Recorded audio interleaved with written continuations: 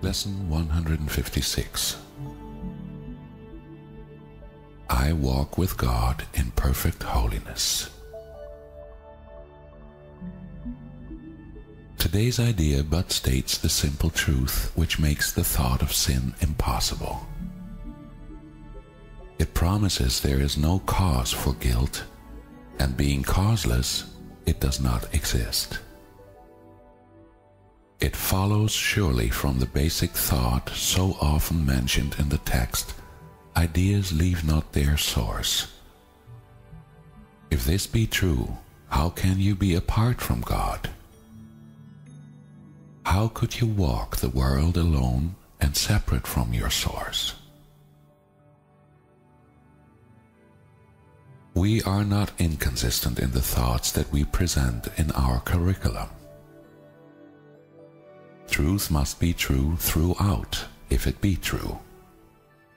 It cannot contradict itself, nor be in parts uncertain and in others sure. You cannot walk the world apart from God because you could not be without Him. He is what your life is. Where you are, He is. There is one life. That life you share with Him. Nothing can be apart from Him and live. Yet where He is, there must be holiness as well as life. No attribute of His remains unshared by everything that lives. What lives is holy as Himself, because what shares His life is part of holiness, and could no more be sinful than the sun could choose to be of ice, the sea elect to be apart from water, or the grass to grow with roots suspended in the air. There is a light in you which cannot die, whose presence is so holy that the world is sanctified because of you.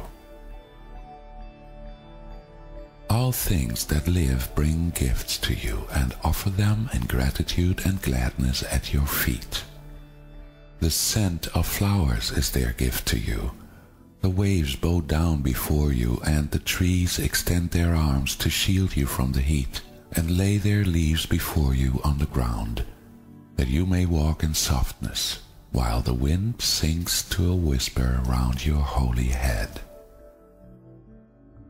The light in you is what the universe longs to behold. All living things are still before you, for they recognize who walks with you. The light you carry is their own, and thus they see in you their holiness, saluting you as Savior and as God.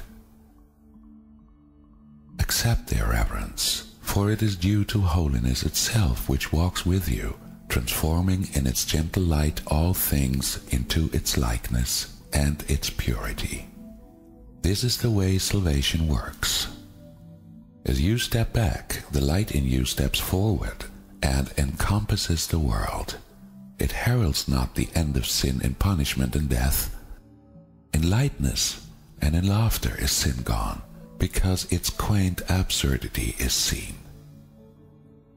It is a foolish thought, a silly dream, not frightening, ridiculous perhaps. But who would waste an instant in approach to God Himself for such a senseless whim? Yet you have wasted many, many years on just this foolish thought. The past is gone with all its fantasies. They keep you bound no longer.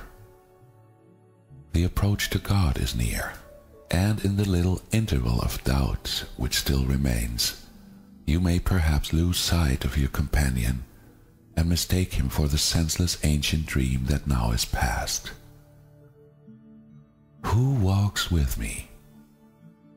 This question should be asked 1,000 times a day, till certainty has ended doubting and established peace.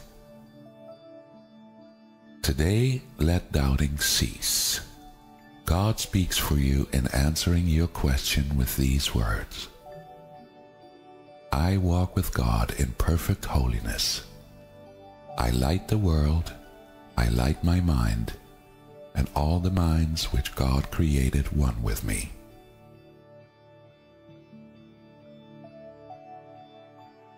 I walk with God in perfect holiness.